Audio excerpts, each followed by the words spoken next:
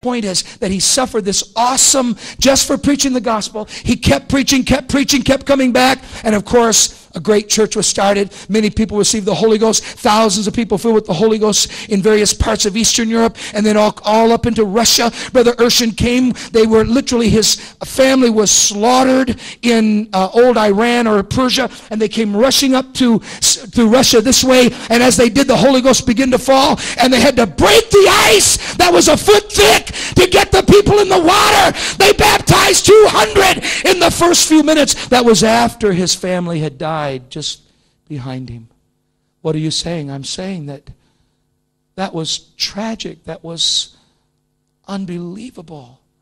But did it keep the truth from moving forward? No. No, the truth just kept right on going. I know it was hard. It was very, very difficult, but they kept right on going. Now, so we begin to look at when some churches, when we call it nominalism, what they mean. Are you ready? We're almost there. Everyone say, praise the Lord. Everybody look here, we're almost done. Here we go. They say, we have so many members. But that's nominal. That's the Latin word for in name only. Nomen in Latin means name. In Greek, the word is anama. So you can see that the two words are very closely related. In fact, you might be interested. It's interesting when you go different places to see how languages connect in certain ways, and they've got the same words for things sometimes. Sometimes Oriental languages may differ, but then there'll be places where suddenly these languages are converging. Nominal means that they're members in name only. That means they are members of that church, but they never go to it. Now, you say, okay. I mean, I'm not, you understand I'm not making fun, right? No, we're not making fun. We're just talking a reality. They know that. They, for example, will say in a particular country, I'm not going to look at these, we could look at this as an example. For example, okay, we will, this one. All right, I went to this seminary right here. Now, I'm naming it, but I'm only naming it because, I went there.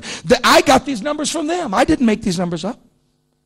I went to that seminary. I studied Hebrew at this seminary.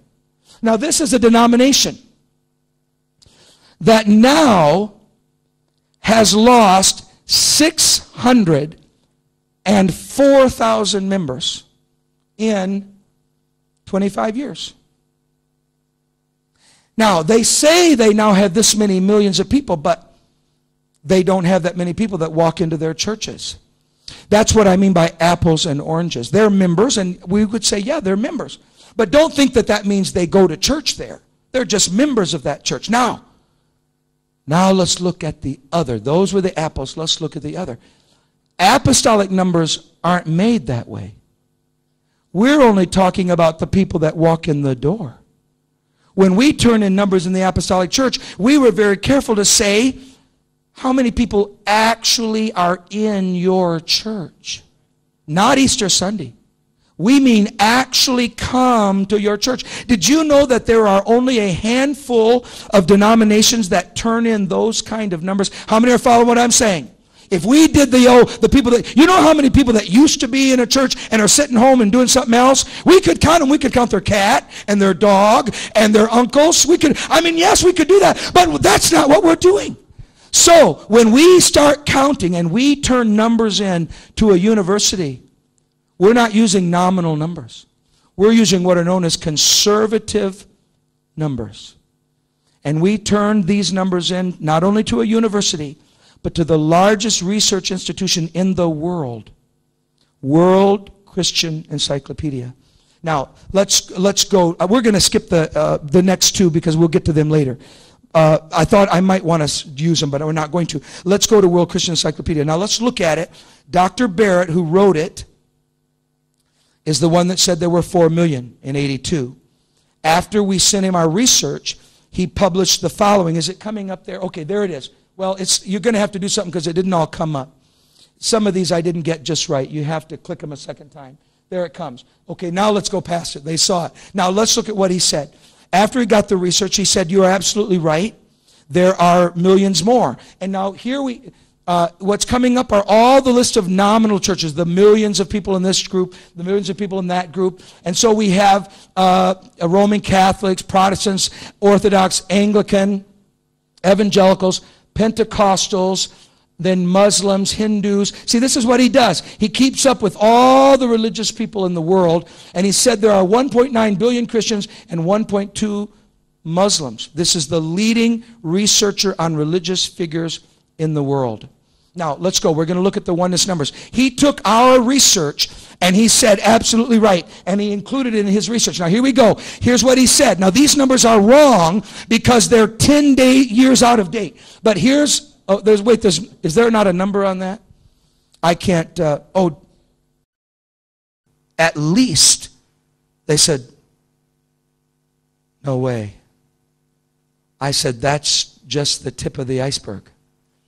Because I'm getting calls, now that I've published this work, I get calls regularly. I got a call recently from a Muslim church that's in a Muslim nation that called and began to describe how their parents were murdered, how that they have to meet in secret, how they gathered and 4,000 of them received the Holy Ghost, and the tears running down my face telling me how they had come into this message. And I said, listen, hey, tell me now, I want to know one thing. Where did you hear about it? I said, I've got to document this. They called me from this country on a wireless phone. And they began to give me the names and the leaders. And they said, don't ever tell that. Don't ever, and I've never published it to this day. He told me how his mother was killed and his father, and the tears are running. I said, okay, tell me. And I said, I want to know where you heard about it. I mean, it was a nation where the Christianity was illegal, and I thought, they would. I said, I need to know. It's called historical research. I need to know, did someone come down from some country and come in and they acted startled. And they said, Reverend, have you heard of the Bible? And I said, well, yes, I've heard of that. Well, that's how. We don't know any other Christians. We didn't know. We made contact afterwards, and we found out, and then we heard about you, and we are contacting you. I want to tell you something, folks. How many knows that God's truth is marching on? God's truth is marching on. It is moving forward. Now, we just in the last 6 months did the current documentation, which now is over 600 oneness organizations. How many see that that's almost doubled from just 5 years ago?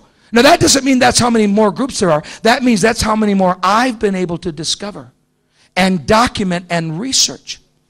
Well, I'm now convinced that there are probably twice that many, but I don't know. Not that is truly guessing. These numbers, these are what I'm calling hard numbers. I can walk into any university and lay the research down and say, there it is. There's the Church of our Lord Jesus Christ of the Apostolic Faith. There's their numbers right there. There's where their churches are. That's which states they're in. That's how many countries they're in. Right there. 600 groups. 24.2 million. In hard numbers. So now the university is saying, if you can document almost 25 million, that means you couldn't possibly document every single Jesus name person living. I said there are countries I haven't even begun the study. For example, they wanted to know, were there any Jesus name churches in England? I said, I don't know. I know the United Pentecostal Church is there, but I'll start doing the research. So I contacted the University of Bern, who then contacted me and sent me researchers from the University of Germany and Switzerland and England. And there was a Lutheran scholar that was so fascinated that the oneness movement was growing so fast in England. They sent me her dissertation. It was 2 volumes. Each of them were this thick, in which she documented 42 oneness organizations in the nation of England alone. So then we said, well, how many are in Ireland? We have yet to find a place where they are not people filled with the Holy Ghost, baptized in Jesus' name, and preach